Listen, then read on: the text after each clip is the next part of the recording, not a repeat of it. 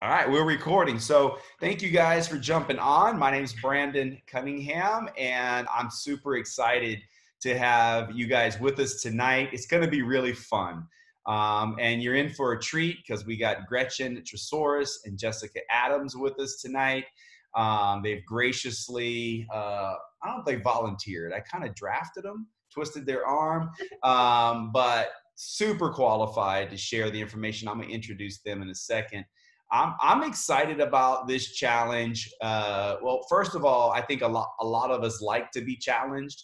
I'm the type person, like, if I don't have a goal when it comes to my diet, I kind of don't diet if I don't have a goal. So I kind of like, doing things that forces my behavior. Like, I need someone to tell me, whether it's a little voice in my head or my friends doing things better than me. I like to have challenges. So we're going to have a challenge over the next 4 weeks.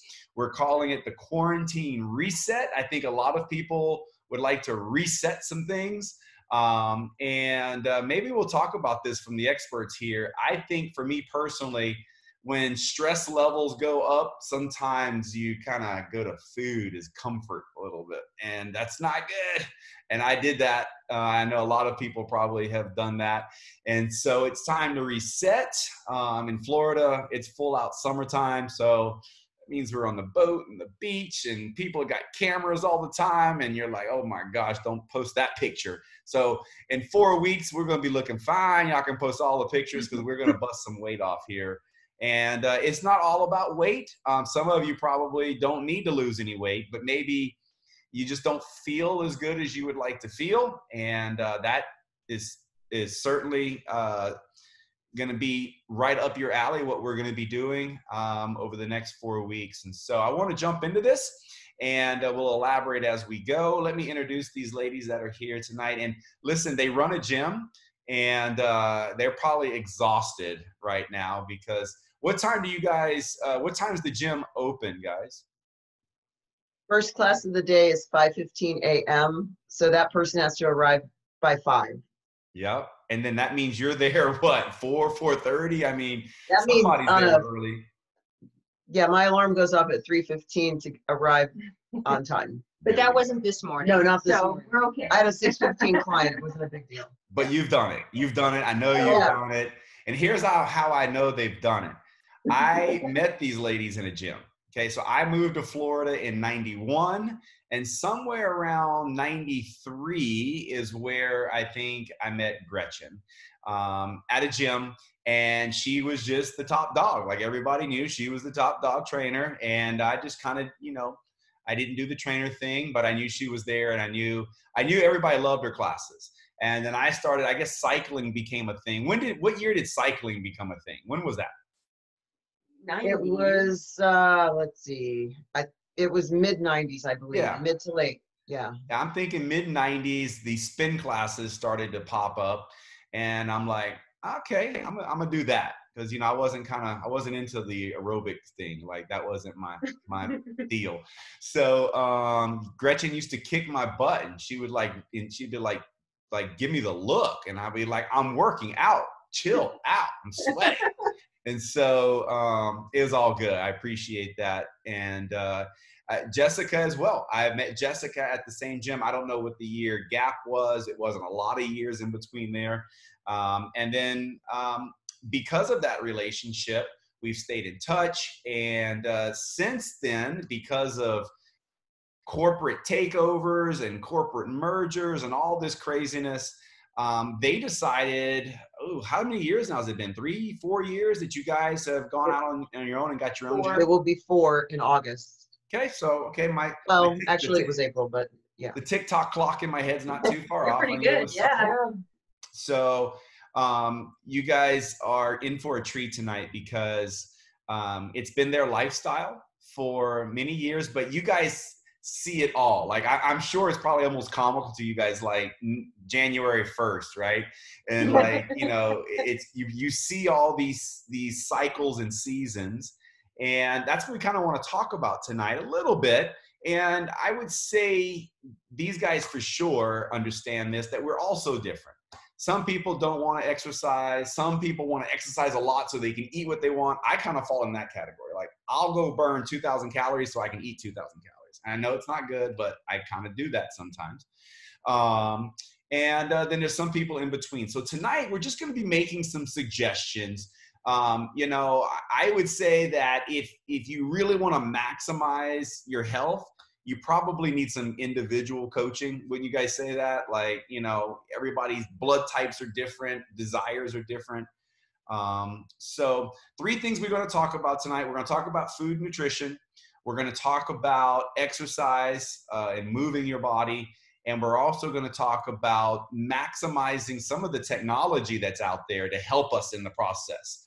I'm not going to call it easier. I'm just going to say there's some things that you can do from a product standpoint that can maximize your goals, endeavors, so on and so forth. So with no more to do, let's jump into this. So guys, let's talk about nutrition a little bit. Give us some general thought that you guys have around nutrition for people coming into with the idea of a 4-week blitz. Okay, go for it. All right. What we've learned over the many years is that paying particular attention to macronutrients, which is defined by your protein sources, your fat sources, and your carbohydrate sources in a balanced arrangement is very important for nutrition success. If you eliminate one of those, the balance gets skewed and the results are affected, typically negatively. When you are exercising to gain muscle, protein is an important component, and carbohydrates are equally important, and fats are important for giving you the sense of satisfaction. And I'm talking about maybe only 8 grams of fat in a meal or something, depending on what your caloric budget is for that particular meal. But it's not a gob of shortening. It's not a gob of Peanut butter. peanut butter or butter or coconut oil, whatever. It's some to complement the other 2 so that you have a nutritional balance in that particular meal. So you're not just eating carbs at one meal and then just eating protein at another, but each meal has a balance to it. Okay, that's cool. Because I was going to ask you, like, you kind of lost me in there. And when you said micronutrients or macronutrients, I'm like, Macro, what? Say what? Yeah, So, protein, fat, and carbohydrates. Okay, so you're saying every meal should have a little bit of all of it?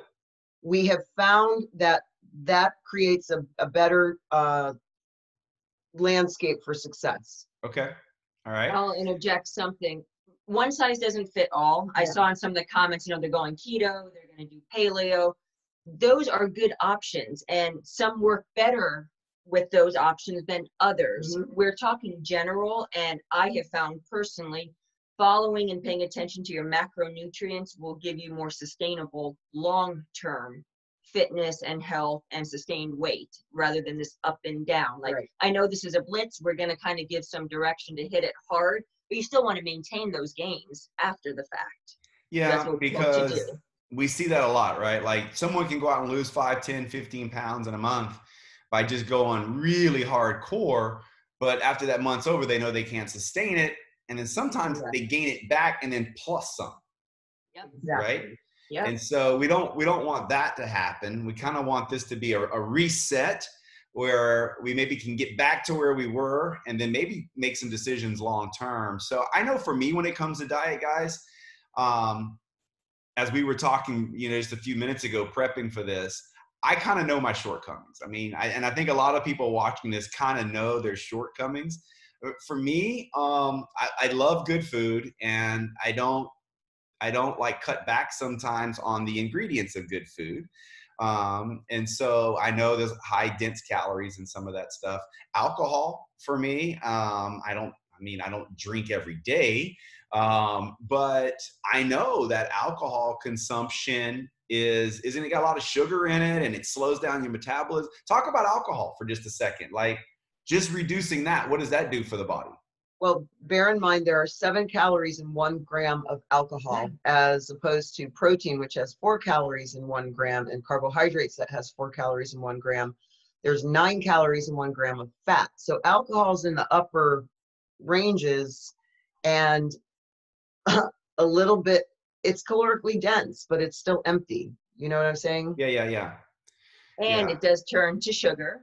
And if you don't go burn it off right away, guess what it gets stored as? Fat. So yeah, like the red wine at night, like, so let's say someone's like, I just got to have a drink. I mean, I'm just being I'm just being a realist here. Yeah.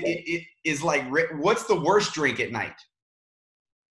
Okay, this is opinion. Okay. White Russian, pina colada. Okay, no, like sweet wine, beer, or liquor. Let's go simple.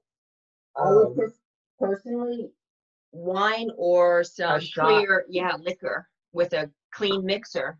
Axio and vodka is a shot if you're gonna do it. Okay. Yeah. So I'm just, we're gonna have some fun with this because, guys, I mean, you know, it's the thing. All right. Sweet sodas and sweet juices. Yeah. That's what really kills it. I can't say that this has any scientific backing. Okay. What we're saying? Yeah. But it's common sense. If you're having a mixed drink and it's full of cream or sugary juices, right, and fruits and all that, you are increasing the calories and the sugar and everything tenfold. Okay, so here's another thing I know that I gotta watch. And talk to this. Like in the morning, I'll do some shakes and I'll use fruit, and I really don't count the fruit sometimes. And I know if I don't do that, like I can end up with a lot of calories in the morning. So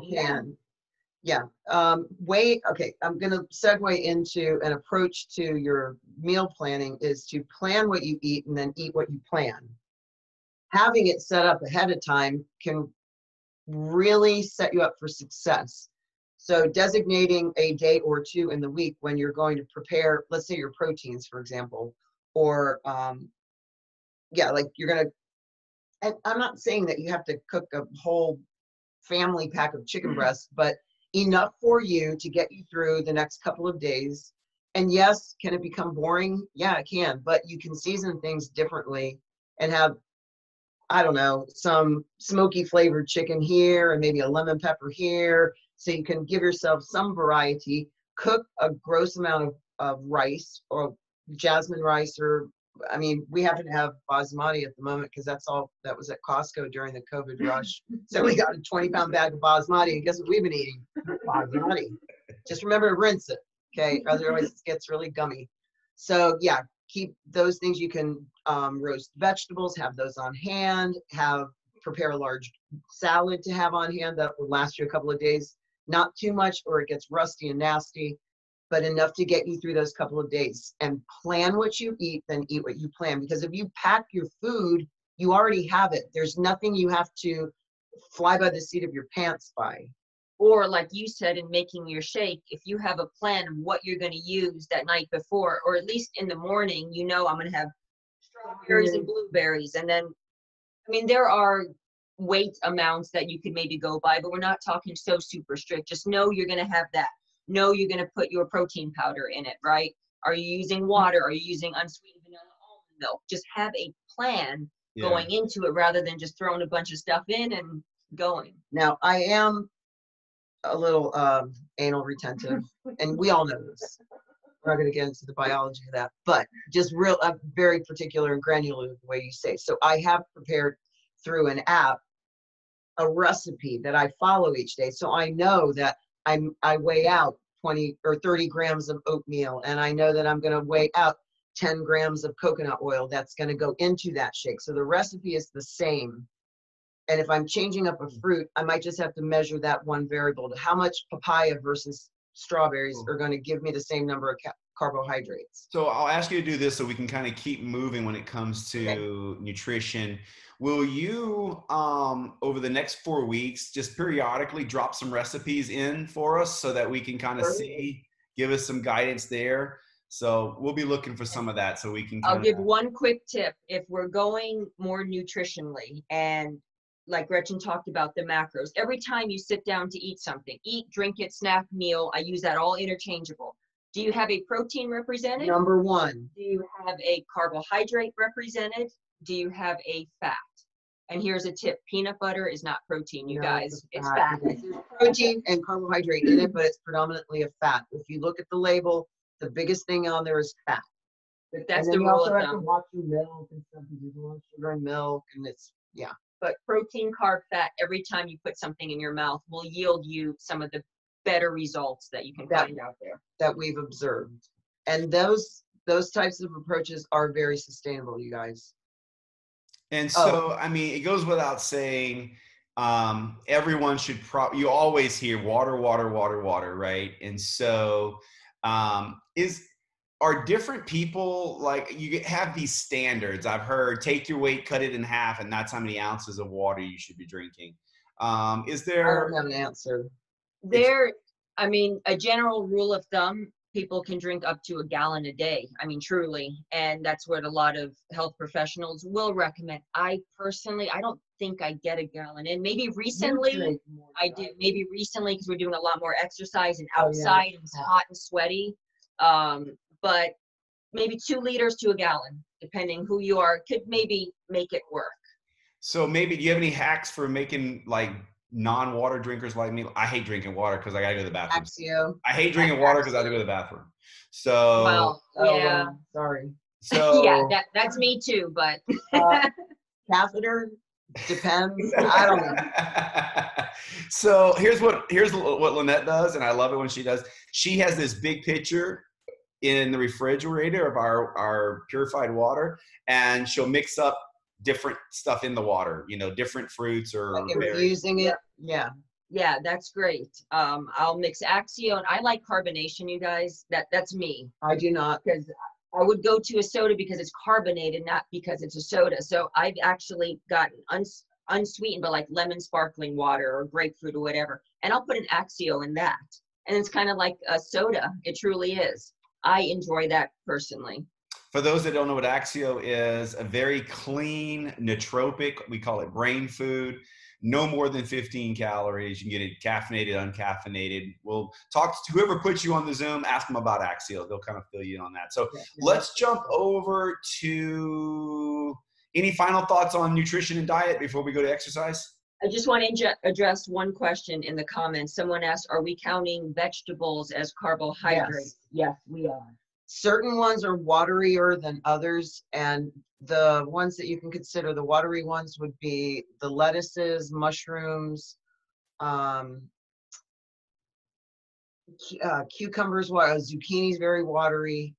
These types of things, you can have an abundance of them because when you cook them, you can start out with a forest of zucchini, but you're going to end up with this like no kidding. We do a stir fry sometime, and it's like heaping, and when it's done, there's like this much at the bottom. Like, right, ready to go. Like spinach does that. Your pan's full, and there's a yeah. And carbohydrates are not the devil, you guys. You need them for energy. We say vegetables are carbs, yes, but I'm talking the rices, the sweet potato, the oatmeal. Those are good things. Those are good things. If you're taking that moderate approach, eat them. You'll benefit from it. Bread's bad though, right? Moderation. It doesn't have to be that bad. Right. I mean, you're not eating a loaf at a time, are you? I hope not. No, I'm not eating a loaf, but okay. Homeboy loves some bread. I'm just gonna say. So have a meal with bread, but also have some protein with it, please, and a little bit of fat. Have it balanced. Right, and have some watery vegetables to round it out. All right, let's go to exercise. And in my, like, I met you guys at the gym, so I exercise, and I kind of told you guys why. Like, I like to eat, so a lot of times I'll work out just so I can eat. I've stayed pretty much the same size for the last 20 years.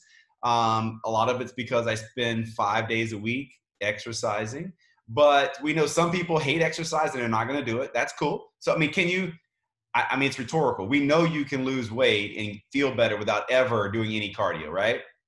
Mm-hmm. Yeah, you can. Okay. And so there's some people that do it moderately. There's some people that do it a lot. So talk about, let's start with the people that don't exercise. What should they be doing? If they want to do this a pure diet, what are some things? Because maybe sometimes people think exercise is like jogging or a treadmill. What are some people what's a nice entry into exercise? Walking. just walking for pleasure. This time of year, it's gorgeous in most parts of the country or most parts of the North America. So walk. If it's humid, walk early or walk late. If you get eaten by mosquitoes, walk early. And break it up. If you Yeah. are new to exercise and you're afraid, God, I can't walk for 30 minutes yet, that's out of the question. She uses this great example: walk to your mailbox and back in the morning, right? Or chunk it up, 10 minutes in the morning, do 10 minutes in the evening after the And sun then sets. 10 minutes 3 times a day, and there's your 30. Break it up. So here's Until what I'm you- doing. Here's a little hack I'm gonna share with you guys that I'm enjoying, and it's been helped me more productive in business. Instead of just being stuck in the office doing phone calls or Zooms, I'll put earphones in and I walk. I just walk my street during conference calls and Zooms. And I'm moving. Great. I feel better. I do. Like I can feel the blood going to my brain versus just sitting down. We have a client that is always on conference calls, and he will pace, even in his home or around his pool. He gets over 10,000 steps. He's going on like day 200 of the year, like seriously. 'Cause Yeah. he's constantly on his phone having to do this stuff. He just keeps moving. It's great. It's a great way to do that. Okay, so give some advice to people who work out a little but would like to step it up.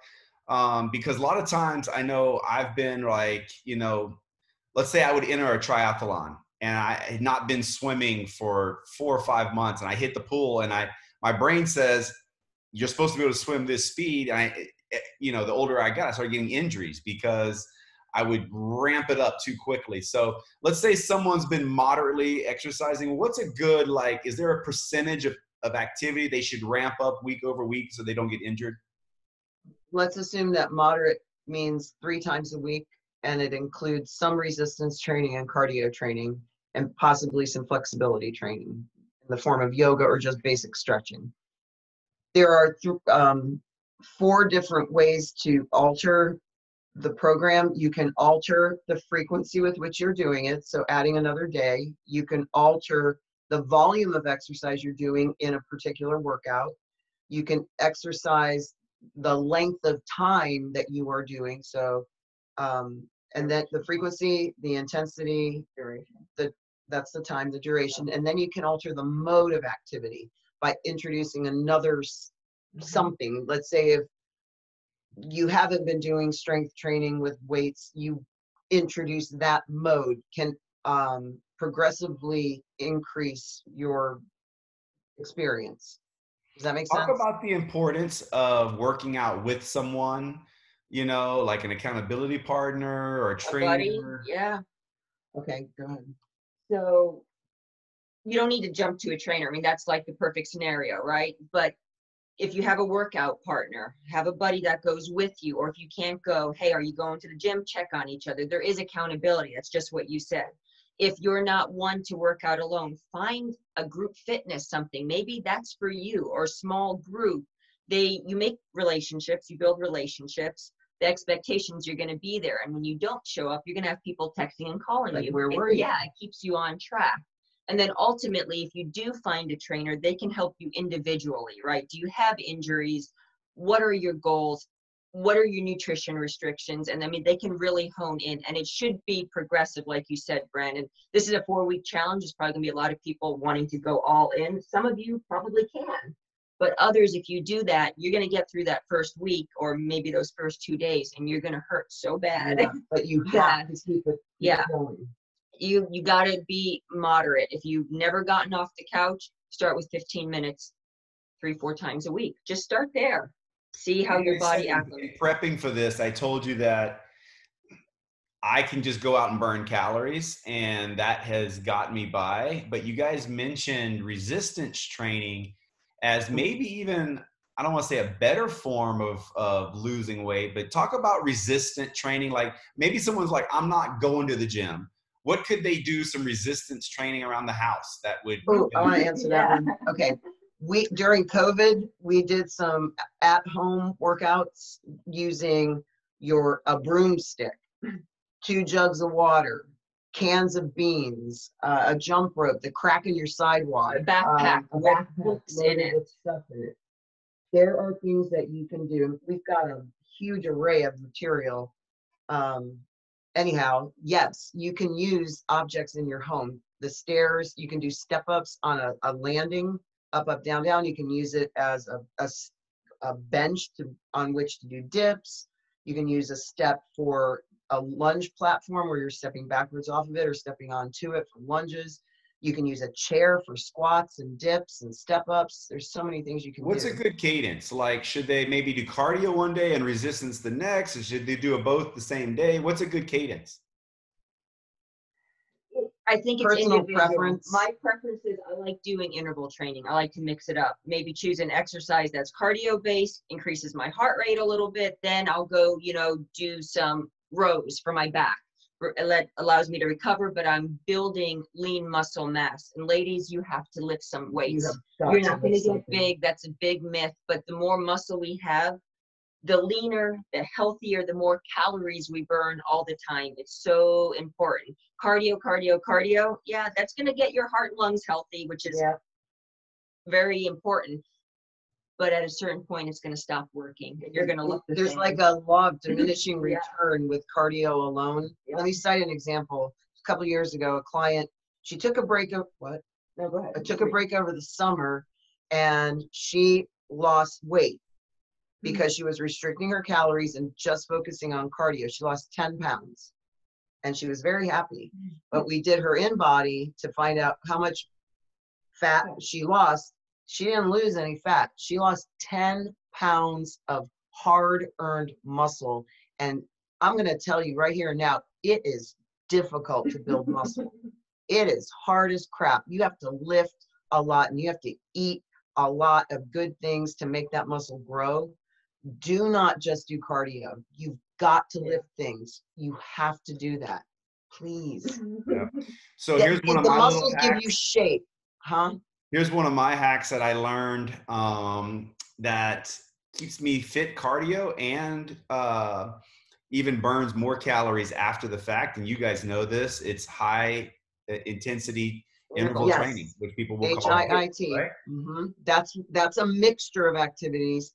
High intensity to spike the heart rate, and then you're lifting heavy things. You could even get the heart rate up by lifting heavy things. Shoot that up there, whether it's a kettlebell or dumbbells or the speed at which you're doing things. There's a lot of different variables. What Brandon said with that high intensity interval training, you can accomplish your fitness goals and your workout in a much shorter amount of time. Yeah, you don't have efficient. you don't have to work out for 2 hours. You can bang out a workout in 25 to 45 minutes, right? Depending on what you're doing that day. That is very effective and very efficient. Yeah. So my it doesn't take all day. My hit workouts are 20 and 30-minute workouts. And if I'm consistent with them, I can see my waistline shrinking. More so than going out and doing a 90-minute bike ride. Yeah. So I kind of different things. Yeah. You just got to be careful with hit because they are intense. And so you can hurt yourself. You don't just jump into hit.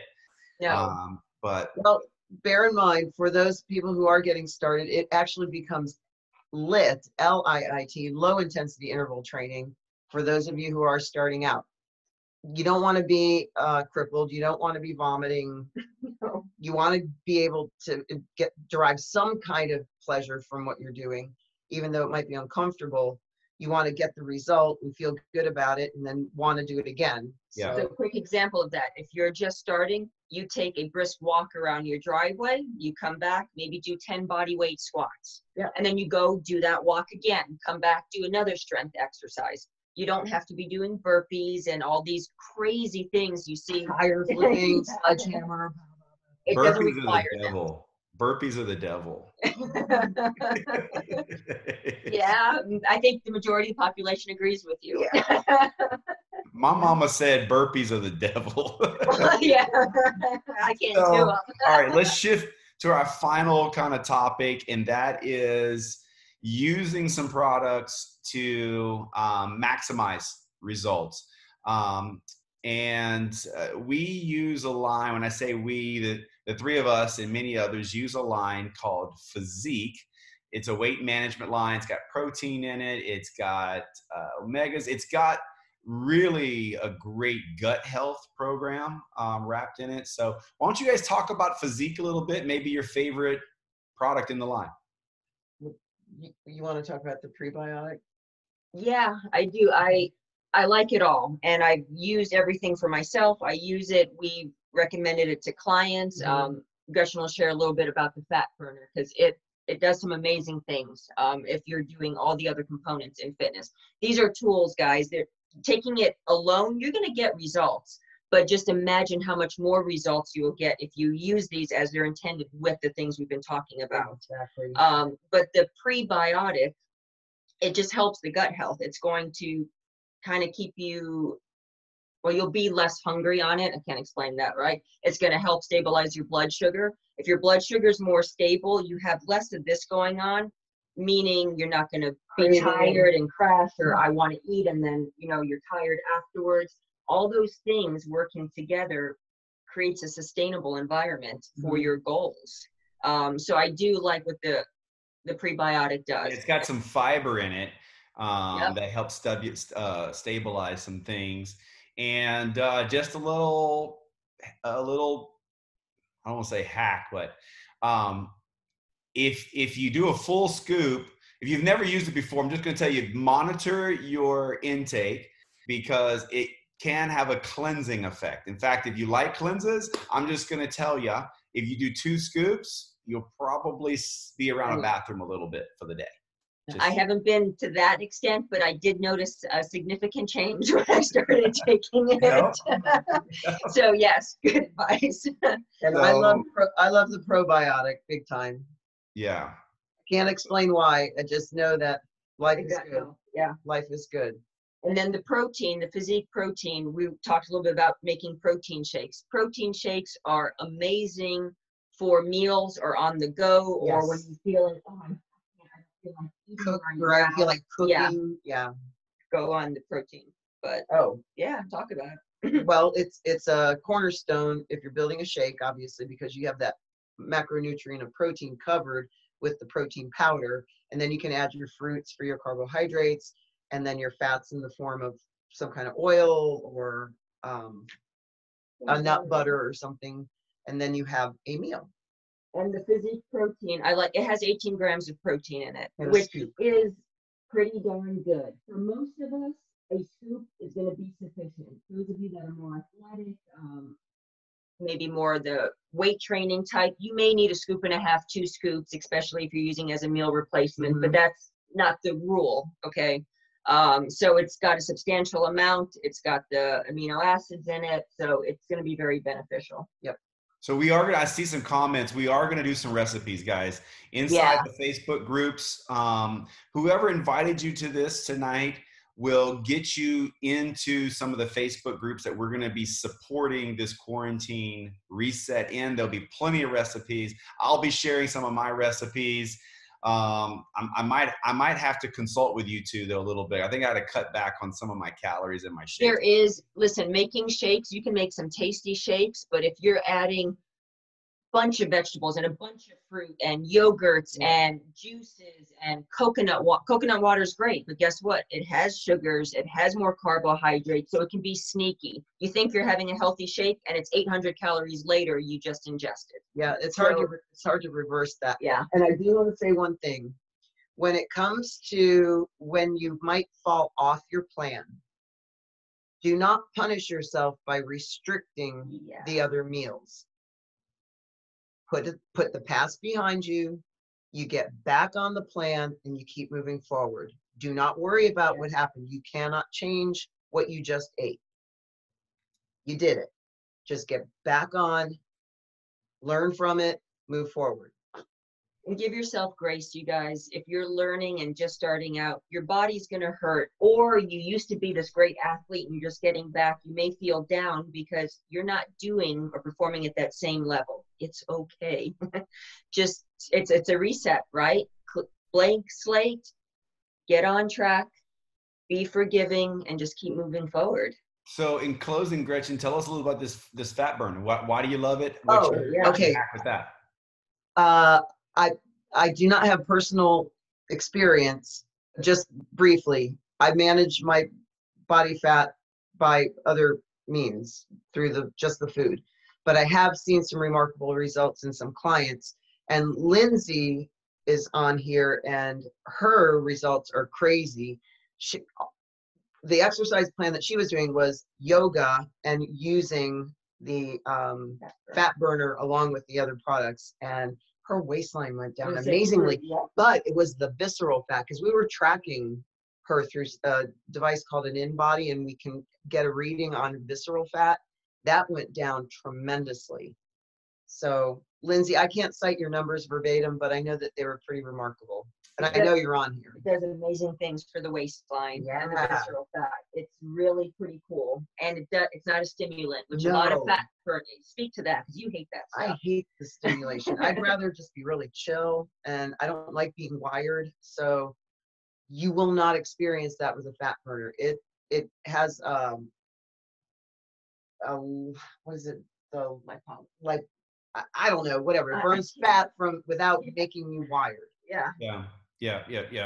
Well, I appreciate you guys being on here. We're going to have some fun over the next 4 weeks. This tonight was just kind of a way to give some guidance as we go in. What any parting words on a 4-week blitz for people to stay away from? Like, what should they be doing and should not be doing? Just anything off the top of your head based on a 4-week blitz? I just want to say, sore gently and give yourself permission to be sore. But when you are sore, you still need to get back at it. You cannot use your soreness as an excuse. Do something other than what you did that made you sore. Maybe it's just a simple walk and some stretching, but you get your butt up and you move and you don't make excuses.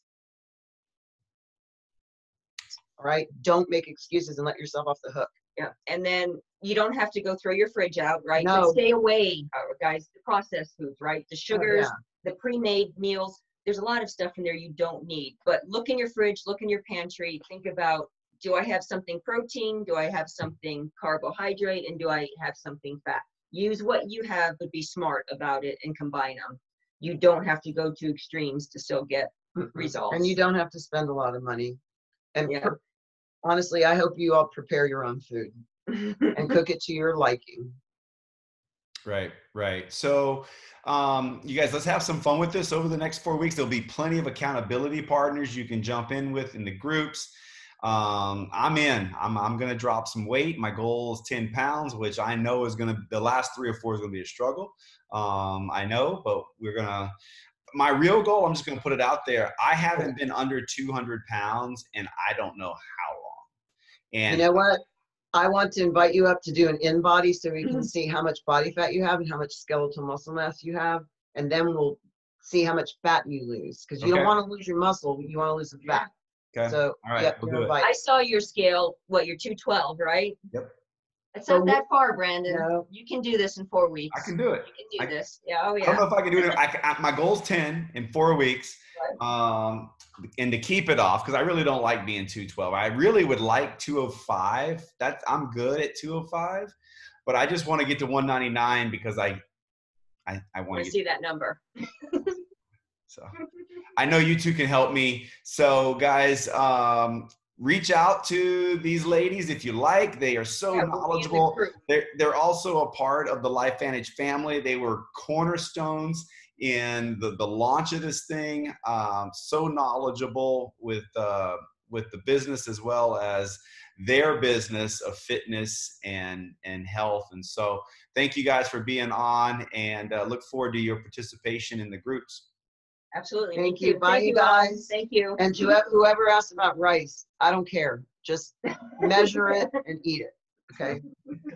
Good night, all.